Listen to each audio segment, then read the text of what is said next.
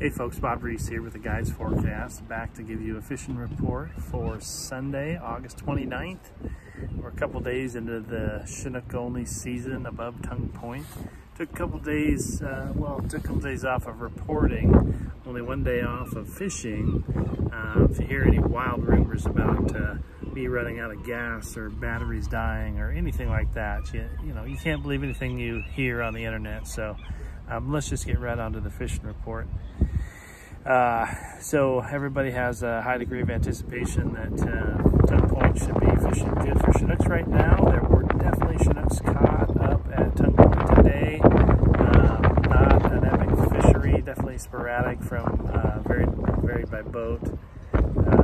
Overall, a decent bite from first light through high slack, and then it tapered quickly when the tide turned, but apparently turned back on a little later in the afternoon, way up at Miller Island there. When the tide finally started rolling out pretty good, there was some decent Chinook action up real high above Tongue Point, Miller Island area, above Rice Island as well. So I didn't get the final count on how that went, but I know it was starting after I already had moved downstream and decided to target some coho salmon over on the Washington side. So everybody's anticipating that Tongue Point bite to build. We'll talk more about that in the forecast section. As far as the coho bite went, there was some good fishing on the last part of incoming tide over on the Washington side, up by the restrooms and the shipwreck there, well up into Blind Channel. Good fishing, lots of action. A few hatchery fish, mostly wilds, and some Chinooks as well. And also some good action on about midway through the outgoing tide in the same area. So boats did quite well over there. I got over there a little bit late.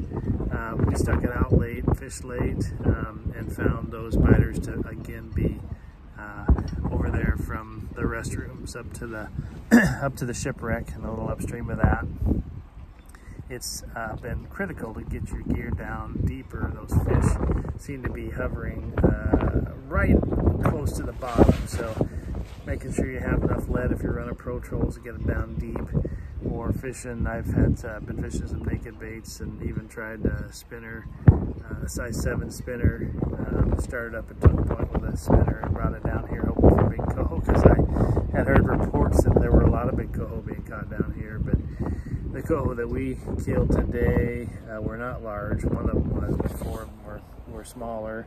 So, but there were some boats that had a really good grade of coho from that area, rest stop there, up to the shipwrecks, and it was going on quite late in the afternoon. Of course, being one of the few boats that were there, you're just an easy target for seals and sea lions to grab your fish. So that is the danger of fishing that area. When few other people are competing with you, you become a target. But yeah, good action.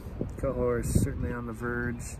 I believe today was the last day of ocean fishing, but we had a lot of northwest winds, so not sure anybody, but maybe the charter fleet went outside for salmon, but ocean salmon is now closed. And so we'll be focusing mostly, some river reports where I'm fishing, and thanks for paying attention. Keep coming. I did not run out of gas.